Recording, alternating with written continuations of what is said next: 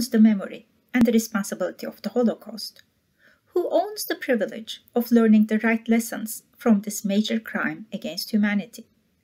If unbecoming a Nazi is the foundation of the new German nationalism, how can new Germans who have no Nazi background in their families prove that they left Nazism behind to become Germans? From 2006 to 2019, I followed German Muslim background Germans whose ancestors came to Germany after the Second World War as they learn about the Holocaust and the dangers of anti-Semitism in seminars that are designed specifically and only for them.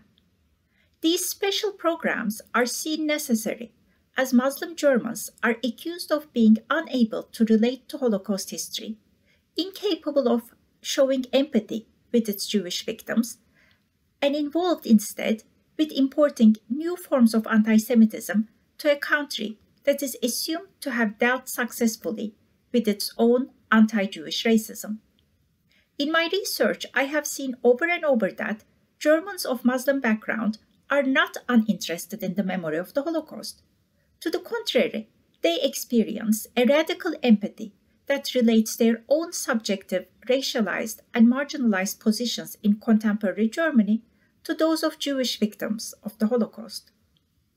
In my forthcoming book, Subcontracting Guilt, Embracing Empathy, I explore what does this unprecedented interest in Muslim immigrant Germans' reactions to the Holocaust mean for Holocaust commemoration itself and for the place of Muslim immigrants in Germany and in enlarged Europe.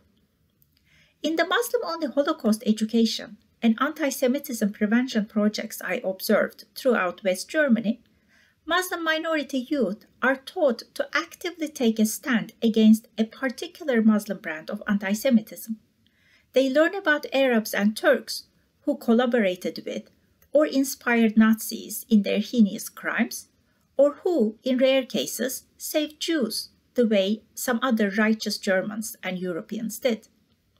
This model incorporates Muslim background Germans into Holocaust memory culture as a parallel society of perpetrators, bystanders, and rescuers. Paradoxically, this narrative serves to partly include non-German background nationals in the German community of faith by emphasizing that they too have a share in Holocaust history. Then it immediately excludes them from the same community, given that their share is one with its own particular guilt and its own particular community of faith outside Germany. Because Arabs and Turks have yet to atone for their contribution to the Holocaust, this narrative paints Arab and to some extent Turkish background nationals as morally inferior to repentant white Germans. I suggest that the real demand for empathy placed on German Muslims is not that they put themselves in the position of Jews. Rather, the demand is that they empathize with white Germans and swap shoes with a repentant perpetrator whom they are expected to mimic, even when they do not share in the history of perpetratorship.